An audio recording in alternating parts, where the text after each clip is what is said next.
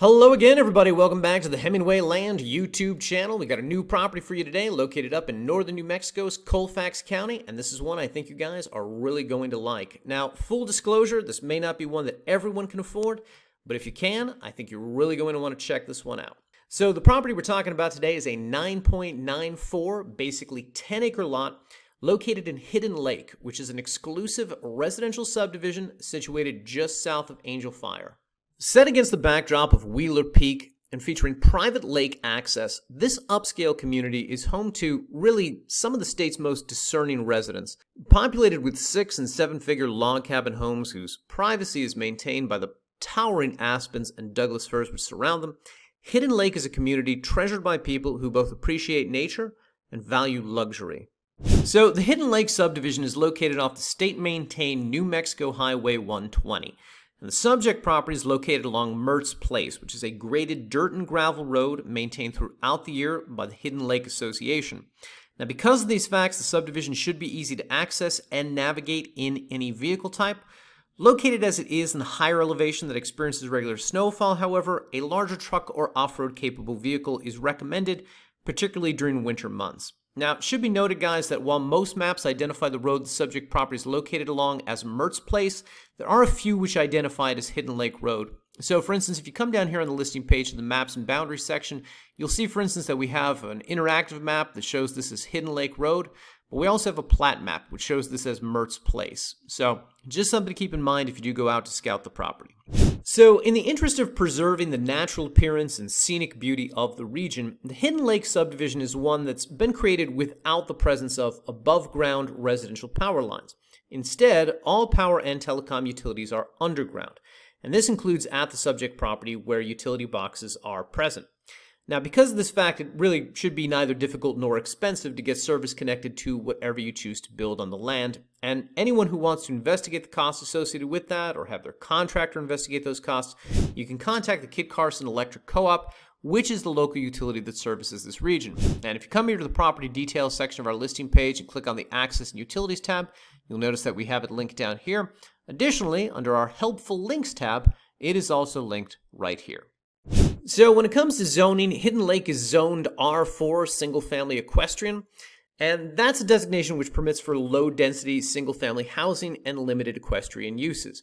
As is to be expected, however, Hidden Lake is governed by a Property Owners Association, the HLPOA, which is an organization actively involved in the community through their work in road maintenance, lake upkeep, conservation efforts, and most notably, fire prevention, which of course comes in very handy in such densely forested regions like this.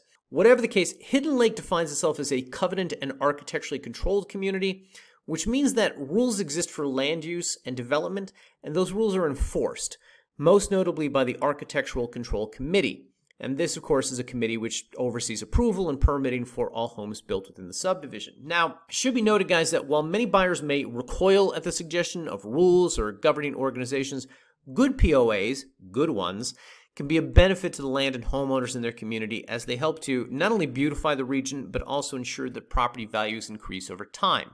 And of course, if you're going to spend the kind of money on a property like what we're asking for this one, that is something that you're going to want.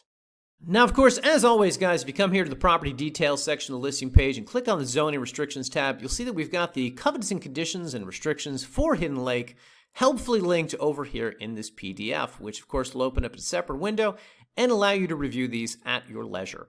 This, of course, however, is a long and some would say tedious document, so just to kind of go through this and give you the Cliff Notes version, the notable restrictions enumerated in this document include such things as all dwellings must be permanent structures, dwellings must consist of 1,000 square feet minimum, all homes must be built on permanent foundations, no trailers may be used as homes, properties may not be fenced with barbed wire or chain link, and roofs must be constructed from fire-retardant materials. Most notably within these covenants, however, is the fact that, shockingly, RVs, campers, and tents are acceptable for up to 120 days. Now, of course, this is always the case when you're building the permanent structure. You're always allowed to live in something part-time while that process is underway. But it's interesting to see that they do actually allow these properties to be used recreationally throughout the year, again, for limited periods of time, such as 120 days. And it should be noted, guys, that anyone researching zoning or land use within a region governed by a property owners association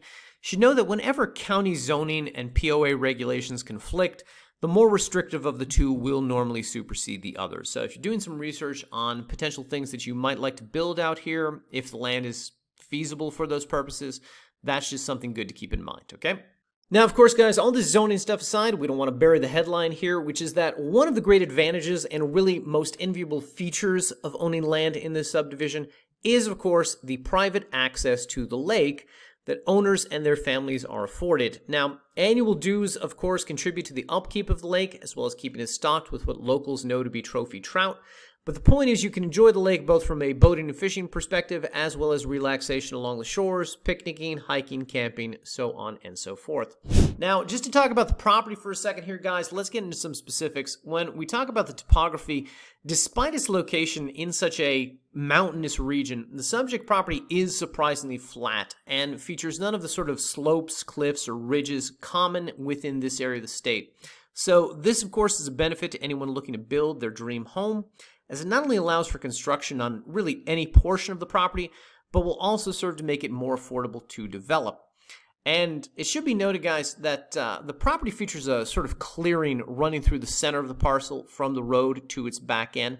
The reason for such a clearing is unknown, or unclear, if you will, but it would appear that the trees were once removed, so some sort of path or driveway could be constructed. And if you look in the photos of the gallery at the bottom of the listing page here, you can see some of what I'm talking about. Now, it should also be noted, guys, if we go to the parcel map here, you will see that situated to the immediate east of our subject property is this large chunk of land over here. This is a 25-acre lot, which is designated as a conservation easement or quote-unquote wildlife corridor. And what this means is that those 25 acres cannot be developed, and thus an extra degree of privacy will be afforded to anyone who lives on the subject property.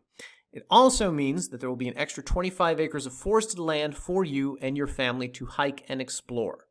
Now, just to give you guys a sense of the types of homes that you find in this part of the state, but particularly this subdivision, the neighboring home site boasts 3 bedrooms, 7 bathrooms, is 10,000 square feet in size, and is valued at $9 million.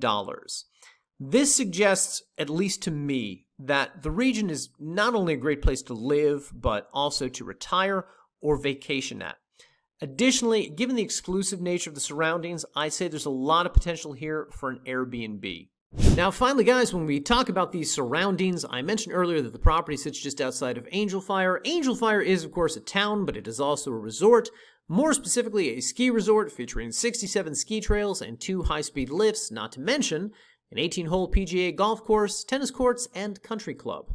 And, of course, the resort also has a full-service airport with an 8,900-foot runway capable of accommodating numerous private jet types, including a Lear 45.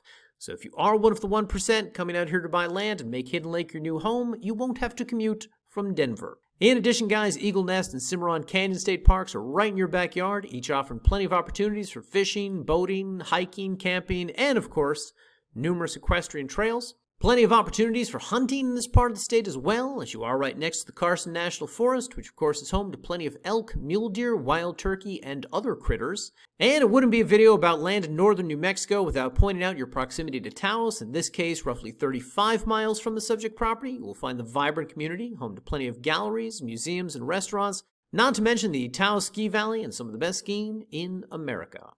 With all that said, if you are interested in purchasing this property, Hemingway Land is the owner, but we have it listed with New Mexico realtor and friend of the site, Paula Madapa of New Mexico Mountain Properties. Her contact information, which you see displayed here on the screen, will also be included on our listing page, as she will be handling the sale on behalf of our company.